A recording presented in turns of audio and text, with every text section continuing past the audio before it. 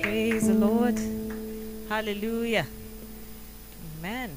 Thank God for the privilege to be here today. Amen. Amen. Let's just lift up our voices and appreciate the Lord. Give him all the praise. Give him all the adoration. In the name of Jesus Christ. Father, in the name of Jesus, receive all the glory. Receive all the praise. Receive all the honor. Hallelujah. Thank you for your goodness. Thank you for your awesome works, Lord, in our midst. In the name of Jesus Christ, we say thank you. We bless your name. We exalt you. There is no one like you, King of Kings, in the name of Jesus. Receive all the glory. Receive all the praise. Blessed be your holy name in the name of Jesus, oh God. Wa ajabu, wewe wa ajabu, wa ajabu, wewe wa ajabu, mfalme, mfalme wa wafalme.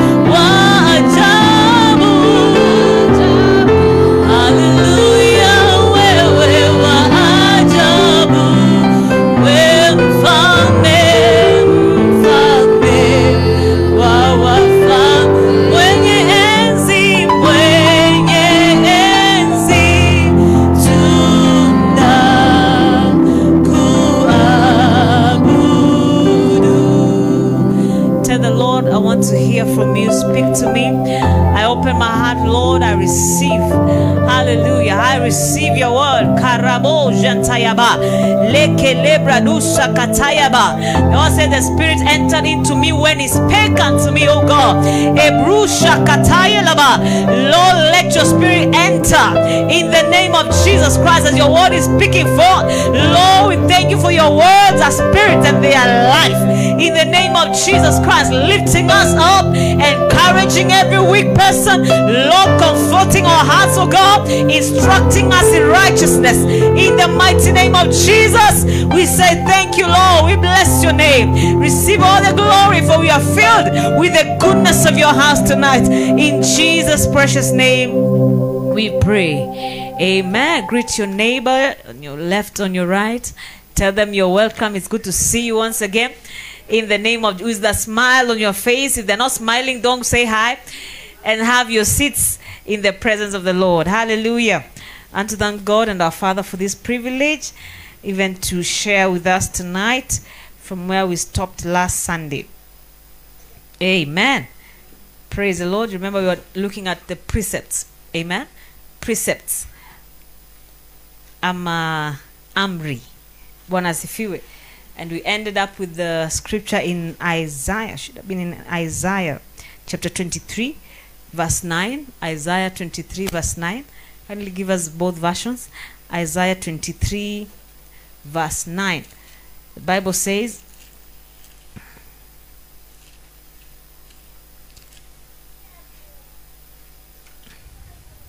and 28 verse 9. Isaiah 28 verse 9.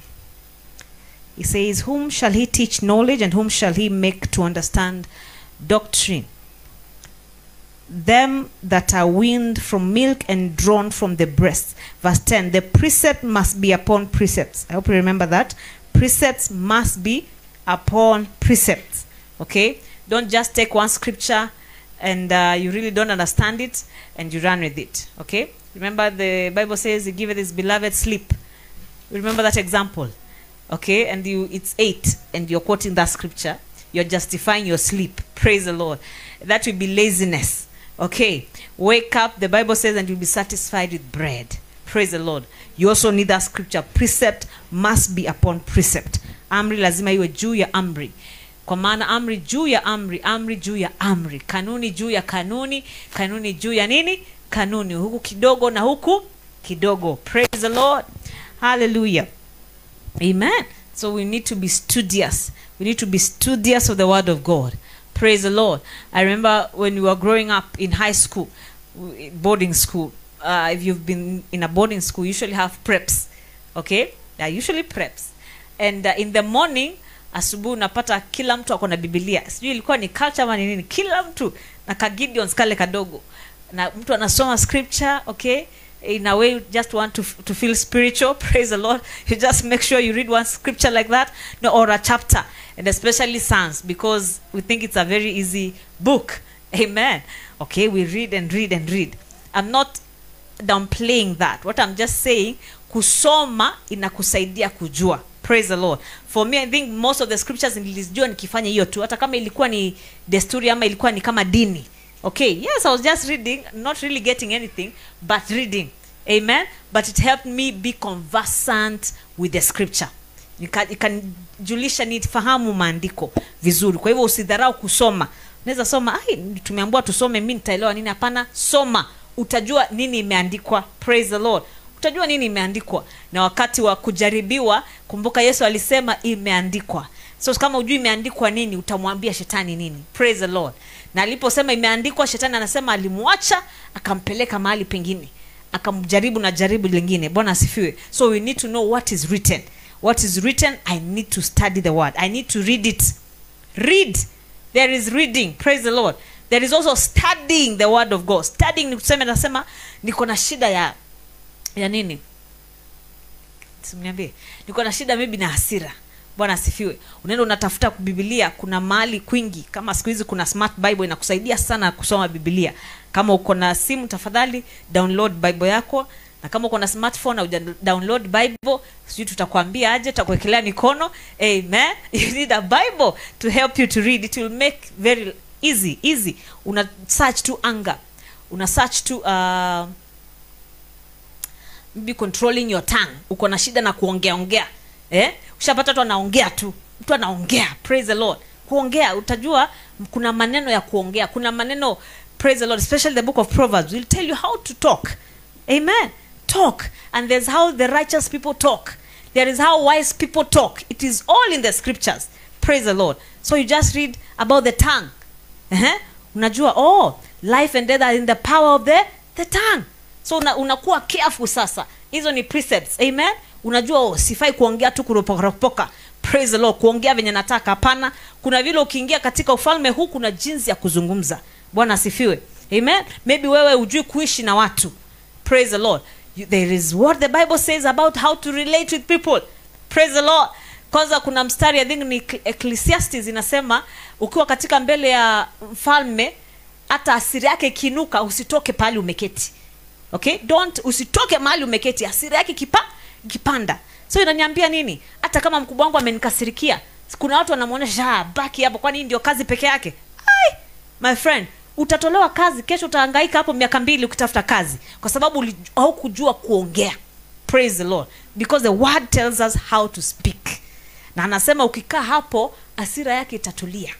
Bwana asifiwe. Then kuna scripture pia inasema a soft answer turns away wrath.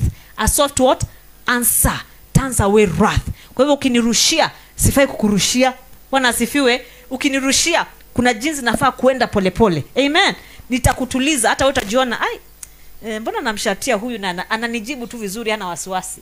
I really admire watu wenye kuna watu hata ukikasirika vipi, bado ananyenyekea kabisa, mpaka pia mwenye umekasirika unasikia sijui niseme sorry, lakini kwa sababu ya kiburi sisemi sorry.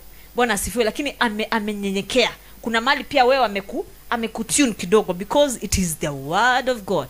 A soft answer turns away wrath. Praise the Lord. Hallelujah. Amen. Nataka nikiwe nikiquote scripture kama hiyo, wewe mwenyewe unajua inasema iko wapi. Amen. Nitajua kweli kuna watu wanakula Biblia hapa, wanakula neno. Amen. KDF, kula neno, kula neno, kula neno. Haya, hao watu wanaimba, lakini si kuimba tu mdundo.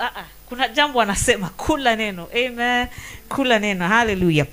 Leo tunataka tuangazie tuko tunaangazia maneno ambayo yako katika Biblia yana refer to the word of God, na tukasema ya kwanza ilikuwa precepts. So today I want to maybe try to finish up. There are quite many. I'll see how many I'll cover. Then there's number 2, there's commandments. Commandments. Commandments. Commandments na maanisha maagizo. Commandments, maagizo. Please, ukisikia commandments, imaanishi 10 commandments. It's still one of them. But there are so many. Praise the Lord. Maagizo in Kiswahili. What does the commandment means? They mean divine authority. A commandment is a command. Praise the Lord. A commandment is a command. An order. An order. Commandment is also an instruction.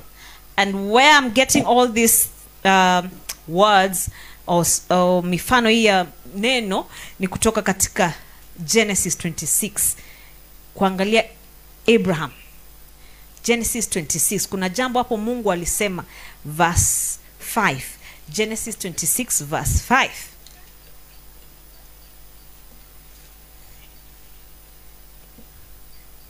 Verse 5. Biblia inasema, kwa sababu Abrahamu alisikia sauti yangu akayahifadhi nini? Maagizo. That means he kept my charge. Akayahifadhi maagizo yangu na amri zangu na hukumu zangu na sheria zangu. Praise the Lord.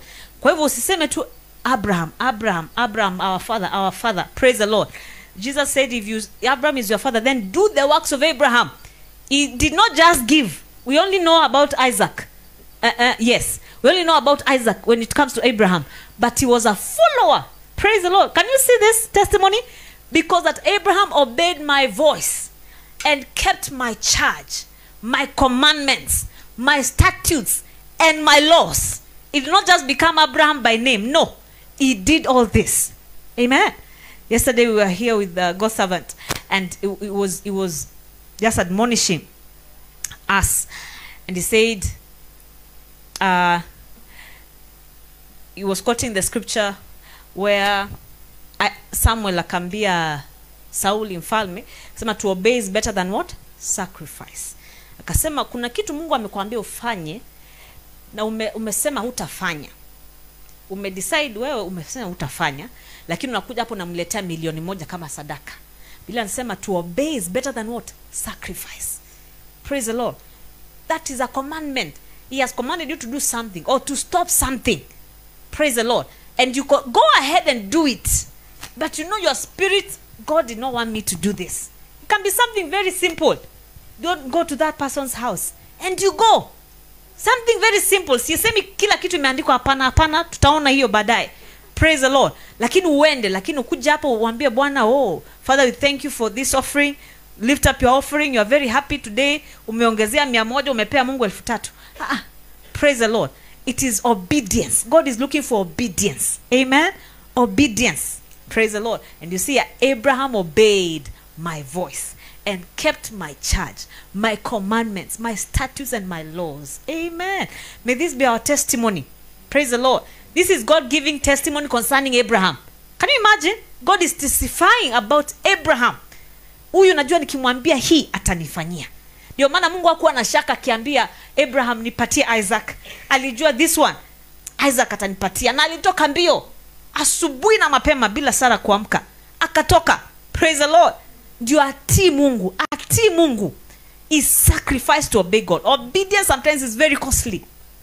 It will cost you, but the rewards will be eternal. Amen. Praise the Lord. Commandments. So we said a commandment is an order, is a charge. Praise the Lord. Let's look at Leviticus chapter 26 verse 3.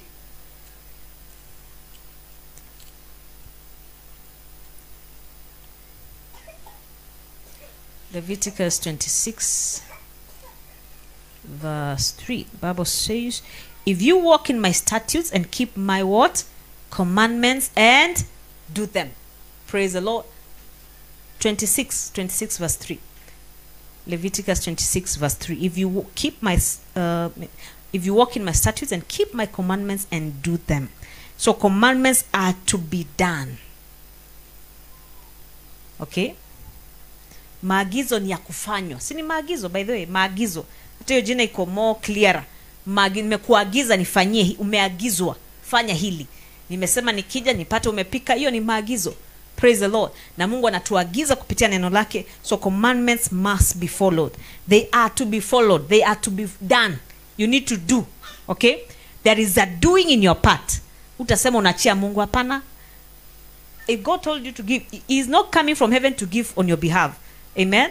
That's just an example. Praise the Lord. Again, Numbers chapter 9 verse 23. Numbers 9:23.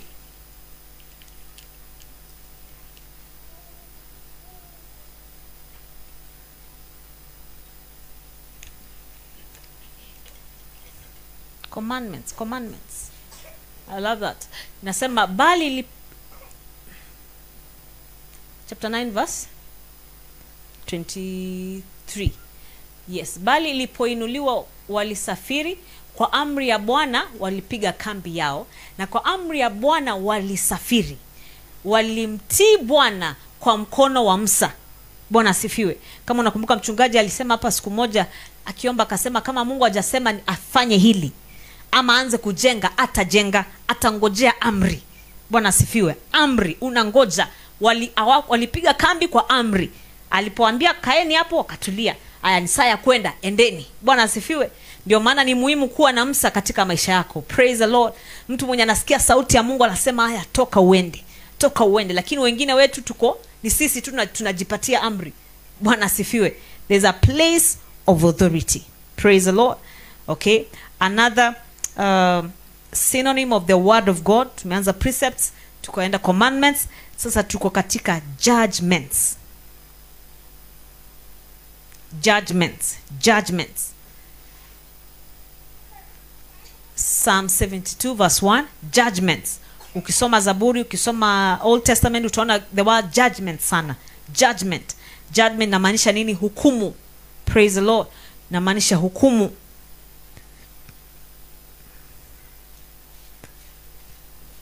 So when you talk of judgments, you talk about the justice of God. Justice. God is a God of what? Justice. Unasikianga chief what? Chief what? Justice. Na kuna chief mwingine juu yake. Chief Justice. Praise the Lord. Amen. But wa Mungu, you can be sure it's not about the law. Actually, I was just thinking the law, someone sat down and wrote the law that you are following today. Si ndio? Mtu alikaa chini akaandika. Praise the Lord. Ndio hata kama umeua, you can plead not guilty. Na uende kwako na ulale. Because the law imesema until you are found guilty hufai kushikwa. Bwana asifiwe. But there's a God in heaven. Amen. He's a God of justice. Oh yes. Praise the Lord. He's a God of justice. What are some of the justice written in the Bible? Psalm 72 verse 1. It says, give the king thy judgments. Give the king thy judgments, O God, and thy righteousness unto the king's son. Mungu mpe mfalme hukumu zako. Bwana asifiwe. Na mwana wa mfalme haki yako. Praise the Lord. Why would David ask for this? Kwa nini Mungu anza kusema nipatie hukumu zako? For what? Praise the Lord. For what? Hukumu za Mungu zinaniambia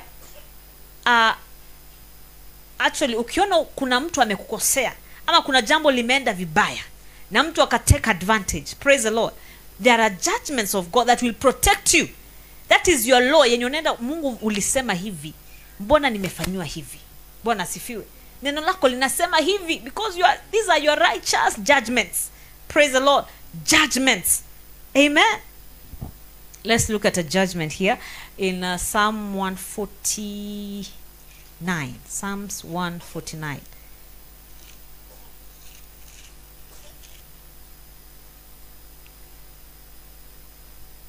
from verse 6.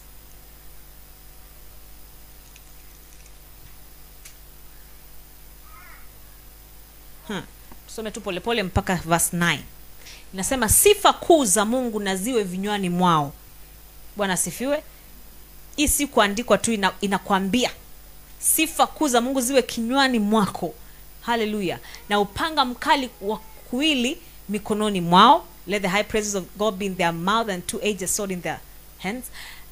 To execute vengeance, ili kufanya kisasi juu ya mataifa na adhabu juu ya makabila ya watu. Verse 8. Wafunge wafalme wao kwa minyororo na wakuu wao kwa pingu za chuma. Au wafalme hawafungi tu na minyororo, hapana. Tulianza sifa ziwe kinywani mwa. Amen. I'm heading somewhere. Let's be together. Verse 10.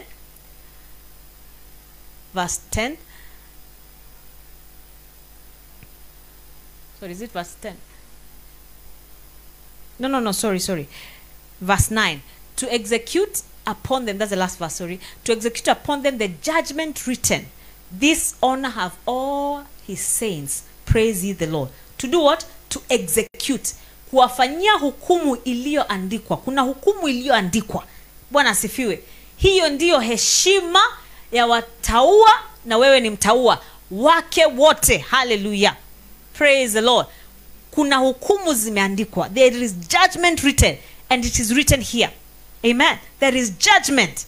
Amen. God has promised to judge your enemies. Amen. There is judgment written. Hallelujah. Anything that is making you to be in the same place for so long, it needs God's judgment. Amen. Because God, that is not God's plan for your life. Hallelujah. So you need to find out what is written so that you can enforce that judgment. And from this scripture, endo some peke yako, from verse 6, itasema praise, what praise does. Amen. I know there will be a month we'll maybe touch on praise as God leads us. What praise does. What praise what does. Look at Peter and Silas. Paul and Silas. Praise the Lord. They walikuwa kwa gereza. Bwana asifiwe. Hakukuwa na sheria ambayo ingewatoa pale. Maana mfalme ndiye alisema wafungwe. Bwana asifiwe. Lakini walipoanza kusifu. Amen. Walipoanza kusifu, God executed judgment. Amen. He executed judgment that was written. Oh, praise the Lord. Judgments of God. Another example, I love this, in Psalm 8:9.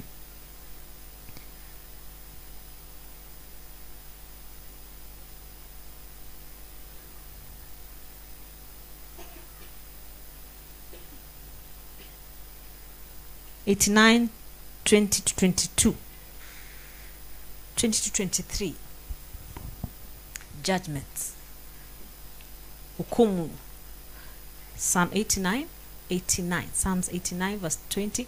Nimemwona Daudi mtumishi wangu, nimempa mafuta yangu matakatifu. 21. Ambaye mkono wangu utakuwa dhabiti kwake, na mkono wangu utamtia nguvu. Amen. Verse 22. Adui, soma hapo. Adui hata muonea, wala mwana uovu hatafanya nini? Hata mtesa. That is a judgment. Praise the Lord. That is a judgment. So there's something you can be doing against the servant of God or the man of God, and you're attracting this judgment to yourself. Verse 23.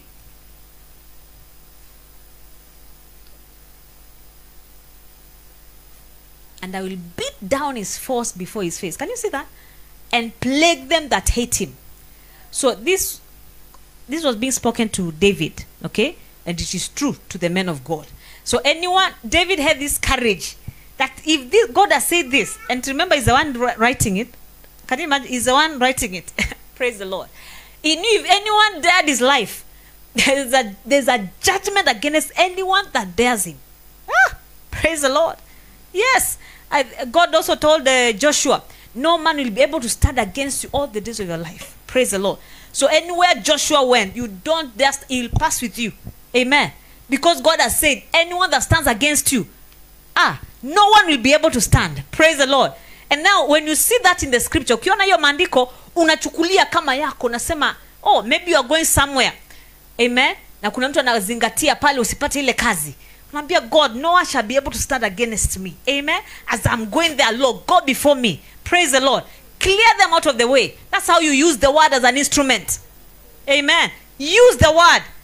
We've just read from Psalm 149 that the two-edged sword should be in your hand. And remember, the word of God is the sword of the Spirit. Praise the Lord. That's how you use it. It's for you to, the sword here, it has no use. Praise the Lord. You need to take it and start using that sword. That is Ephesians 6. Praise the Lord. It's the sword of the Spirit. The sword, that is it. A two-edged sword in your hand. Amen. Oh yes. Praise the Lord. There are judgments. And God is still judging. Praise the Lord. Remember the Bible says, whatever you plant, God is not mocked. Whatsoever a man planted, Galatians 6, the same shall he reap. Praise the Lord. The same shall he reap. Don't be found in that other part. Amen.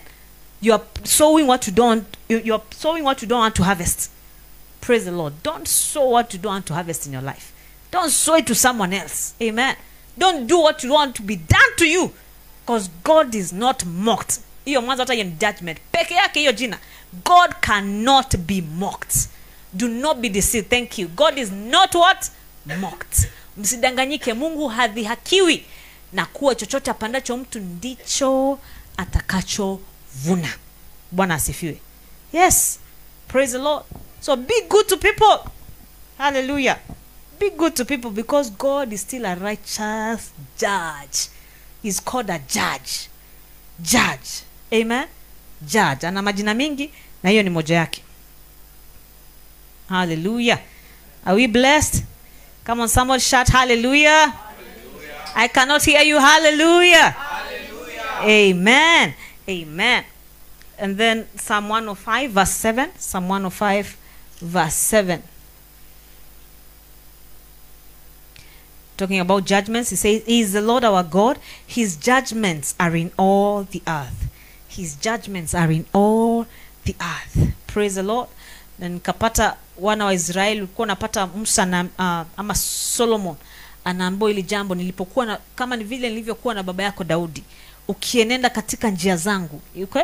Alikuwa anapewa instructions na Mungu, na nitahifadhi Israeli because you are obeying me. Praise the Lord. So napata kuna mahali alikosea na Mungu pia aka refer to what he said. I will be with Israel. So sometimes he left them to their enemies because they disobeyed.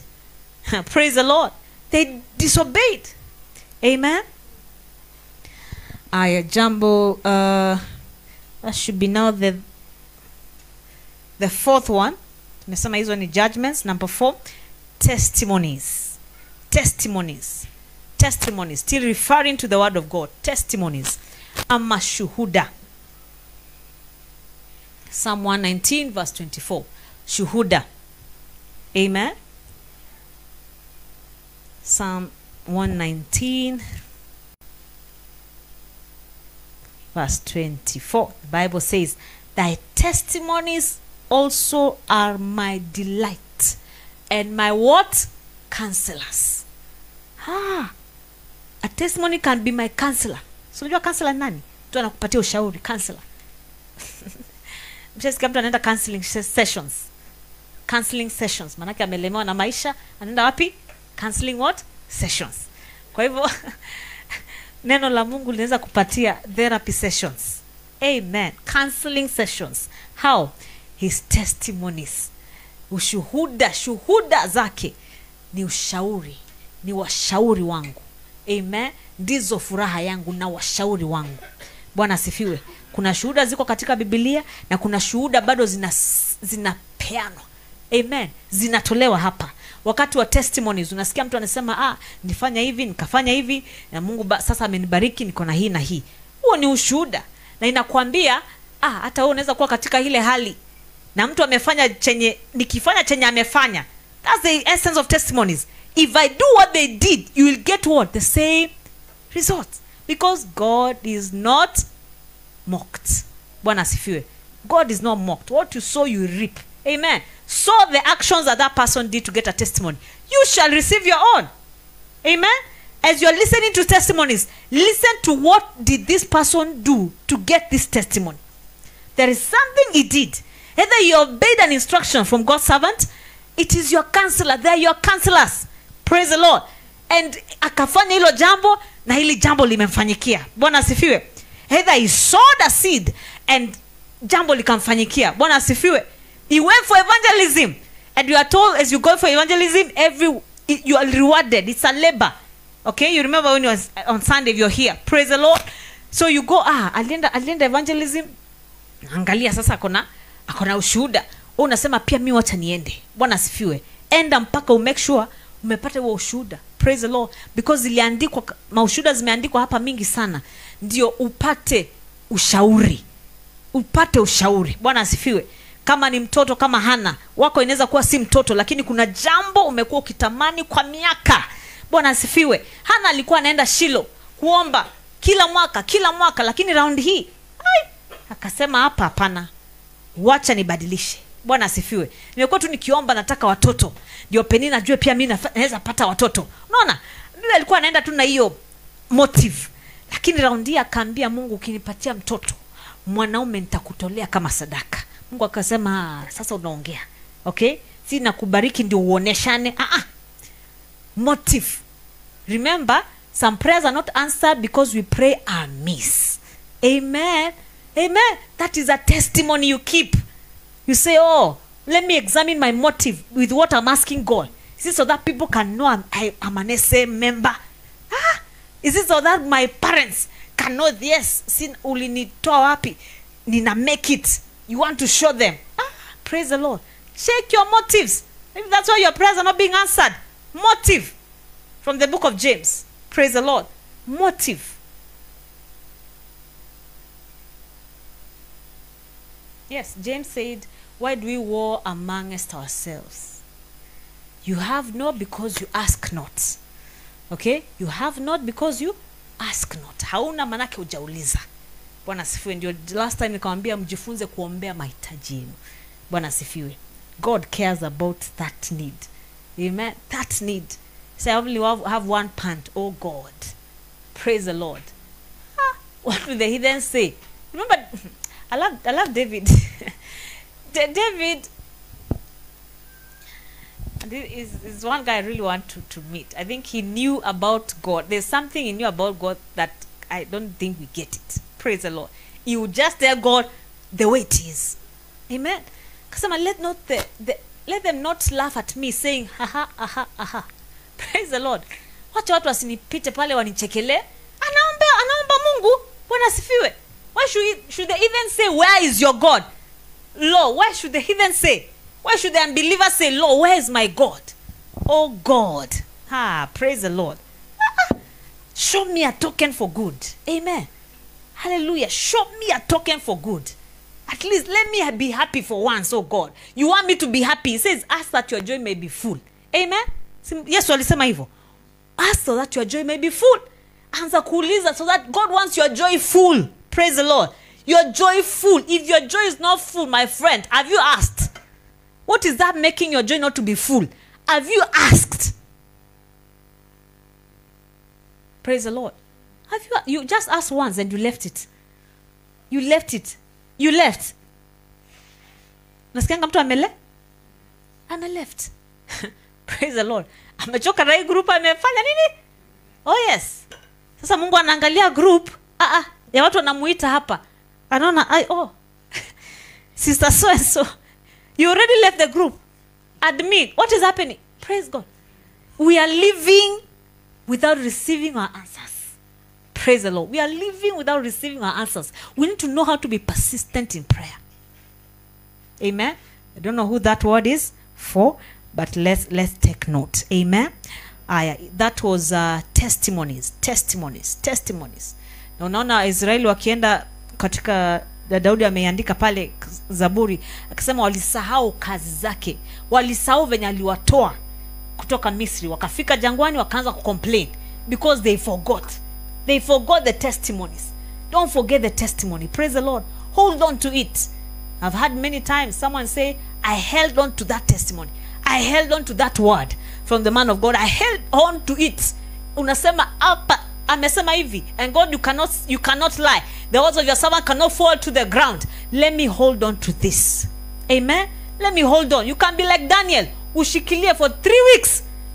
What was Daniel praying? I really asked you the other day. What was Daniel praying for 3 weeks? And those days I was not praying the Spirit. At least now praying the Spirit is helping you pray. Those days I was not speaking in tongues, guys. But alikaa for 3 weeks akiomba Mungu about one thing. Amen. He prayed, he did everything. But God anasema tangu hata venye alidecide tu kuombea hilo jambo, answer ilitolewa immediately. Okay? Na ikazuiliwa wapi? Kwa anga. That's why he kept on praying until he received. That is faith. That is faith. Faith will make you stay on that altar. Praise the Lord. Because kama si faith ni nini? Alikuwa anajua Mungu kweli anasikia. Si ndio? Na ashamuomba kadhaa, ashampatia. Sasa hii ni aje jafika mpaka saa hii? How come? Praise the Lord. How come? You know who Daniel was? He was a very, very, very senior executive. Amen. Na wanajuanga naomba. Sasa ataenda kuambia mfalme leo ni kama Mungu wangu anijibu. Si watamdharau, unajua alikuwa mateka. He was a foreigner in a foreign land. Praise the Lord. Hallelujah. Ya tano, that was testimony. All right. Psalm 19. Verse 8.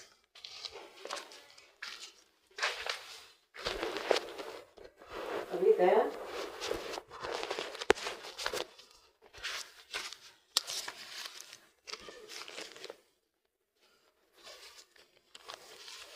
Biblia inasema maagizo the same word. Maagizo ya Bwana ni adili, hufurahisha moyo. Amri ya Bwana ni safi, kuyatia macho nuru. Maagizo ya Bwana, of the Lord, they are right, ni safi. Rejoice in the heart. The commandments of the Lord is pure. The commandment of the Lord is pure, enlightening the eyes. Statutes ni kama hukumu. Bwana asifiwe. Na hukumu, you walk in them. You walk in the statutes of God. You walk in them.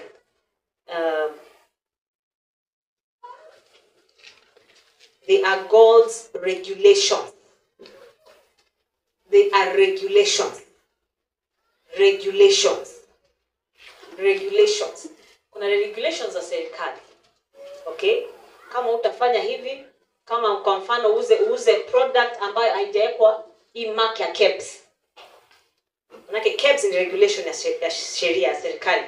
Kipatikane naambiwa hata kama kitu yako ni safi kabisa, ni hujadanganya, hujaweka kitu mbaya, utashikwa, manake haina hiyo alama. Ni regulation. Amen. You follow it. You don't feel like following it. You follow it. If you want to be at peace with what? With the government. That is the statutes. Statutes. Praise the Lord. Mm-hmm.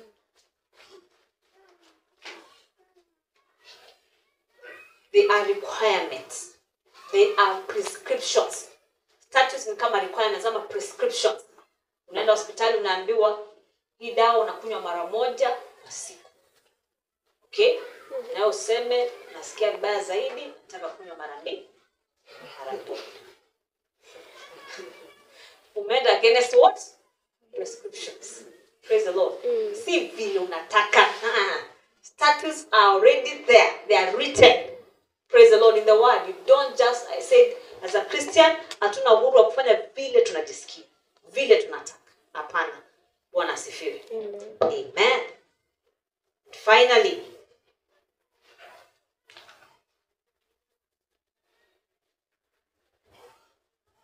Psalm 81.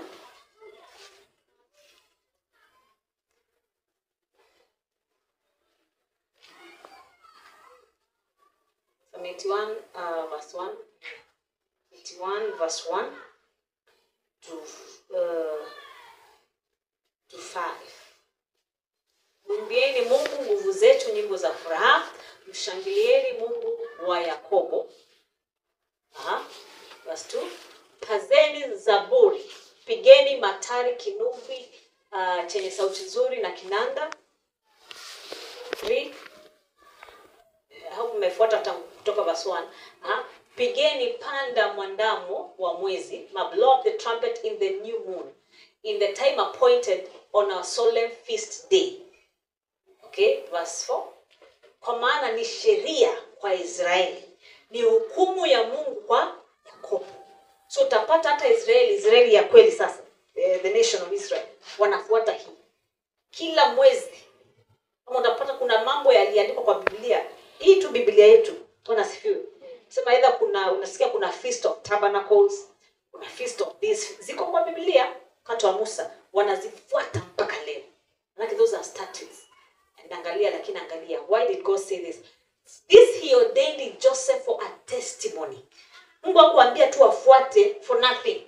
Hakuambia waanze kuimba mwezi kianza, kama umefuata verse 4:3. Mwezi kianza wanaambiwa waimbe. Bwana sifiwe. The beginning of new moon, you sing. Praise the Lord. Blow the trumpet. Verse 4. Biblia inasema, for this was a statute for Israel. A statute for Israel. So mpaka leo wanafuata hii. Bwana sifiwe. Na even you ukipata Ufunuo, you can follow the same and still get the same results. Kwa maana ni sheria kwa Israeli, ni hukumu ya Mungu wa Yakobo. Hallelujah. Then verse 5. Akasema kwa nini aliwaambia wafuate hii sheria? Manake kwa maana ni aliamuru iwe ushuhuda katika Yusufu. Bwana sifiwe. He ordained it for a testimony. So there are things, if you do in the scriptures, God, you are setting yourself up for testimonies. You know when someone is getting what I've just said. There are things that you do in the scriptures. Kuna mambo utaona ni sheria, ni hukumu, ni nyingine ni amri. Bwana sifiwe. Na kutii kwako kwa hayo mambo ni ushuhuda unategemea ama unatarajia. Bwana sifiwe. You are setting yourself up for a testimony. Praise the Lord. Hakuna mtu anaenda shule kama unajua after shule hakuna. Why do we go to school? Because the parent knows tomorrow my son will start something, do a business, at least atakuwa na hekima, okay? Atakuwa na maarifa, ataandikwa ama atapata kazi aanze kuandikana. Bwana sifiwe. You're setting yourself, unajua kuna venye umejiplan. Bwana sifiwe. Praise the Lord. So me following the scriptures, the commandments, the judgment, the statutes, I'm setting myself for a testimony. They are for my good. Praise the Lord. They are for my good. And simply, hizo zote ni neno la Mungu. It is for my good. Bwana sifiwe. For my good. Hallelujah. Amen. Let's be on our feet. In the name of Jesus. Oh, hallelujah. You say, the Lord, Father, help me to follow your judgments, to follow your statutes. Yes, Lord. In the name of Jesus Christ. Yanaweza kuwa ni maagizo hata yajaandikwa katika Biblia, lakini Roho Mtakatifu amekuagiza. Enda yatafute. Ni nini? Maybe ni kitu kinakugharimu wakati wako. Kitu kinakugharimu fedha zako. Kitu kinakugharimu your comfort. But ni Mungu amesema nifanyie hili. Fanya hili. Na wewe ukaacha yale, maana unaona haya ni mambo mazito. Nataka kufuata hayo mambo. I want to follow. Lord, what you have commanded me. It can look abnormal, but it is an instruction. It is a command. It is a statute. Praise the Lord. Father, in the name of Jesus, we receive grace, oh God, Lord, to follow, Lord, the instruction that you have given us, that you have not obeyed, what you have disobeyed, because it looks like too much work. Yet, Lord, you are setting us up, Lord, you are setting us up for testimonies. In the name of Jesus Christ, Lord, I pray, Holy Ghost, may you remind us in the name of Jesus, bring such to our remembrance that, Lord, we shall not walk in rebellion. We shall not walk in disobedience. In the mighty name of Jesus Christ. Maybe the Lord has told you to read this chapter, this book of the Bible. It is for your good. In the mighty name of Jesus Christ.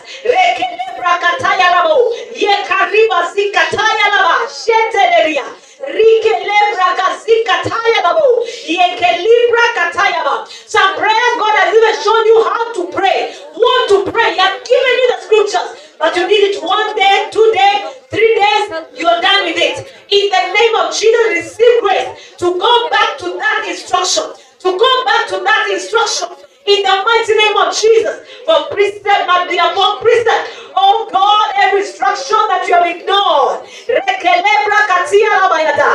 from your word in the name of Jesus. Some of you, God used this servant to instruct you on a way that you should go in the name of Jesus. But you say that this is too much. I cannot do it. May you receive grace in the service to perform that which you've had, to do the instruction that came through the man of God. In the name of Jesus, Lord, we receive grace. Can we stretch our hands to the communion? Father, as we receive this communion, we receive the grace to be doers. We receive the grace to be doers. In the mighty name of Jesus Christ. Lord, I turn into the body and the blood of Jesus. Lord, the power to do that which you ought to do, that which you have instructed us to do, oh God. Lord, we receive it by this communion in the mighty name of Jesus Christ. Can you receive it with joy and gladness?